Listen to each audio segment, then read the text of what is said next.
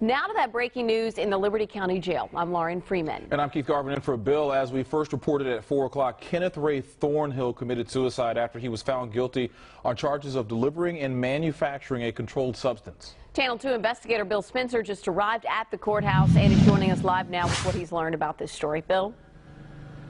Keith and Lauren, just 5 days before his birthday, 48-year-old Kenneth Ray Thornhill took the only thing he could think of, his blue cotton dress shirt, tied it into a makeshift noose, and hung himself inside his holding cell right here at the Liberty County Courthouse. He was right outside the courtroom where he had just been convicted of possession of a controlled substance with intent to deliver. This was his third felony drug conviction.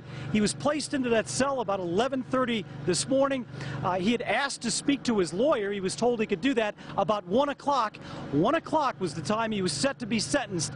Everybody left this guy alone. They went out to lunch. This man was alone in that jail cell, and when they returned, he was dead inside his cell.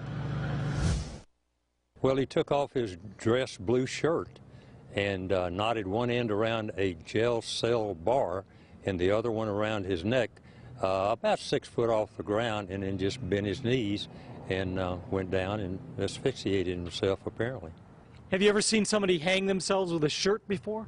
Well, of course, I'm retired from the Houston Police Department after about 30 years, and over the years, of course, inmates do this. They do commit suicide. The Liberty County Sheriff's Department says that they followed all of the normal procedures that they follow. They took this man's belt away from him. They would have taken his shoelaces, except he was wearing cowboy boots. This case is under investigation by the Texas Rangers right now. One more interesting detail, Thornhill's girlfriend testified in court today. She was supposed to testify against her boyfriend. Instead, she told the jurors that that illegal substance was actually hers. She was trying to take the blame for him. She was charged with perjury, and she now is in the Liberty County Jail awaiting charges against herself. Reporting live in Liberty County, Bill Spencer, KPRC, Channel 2 News.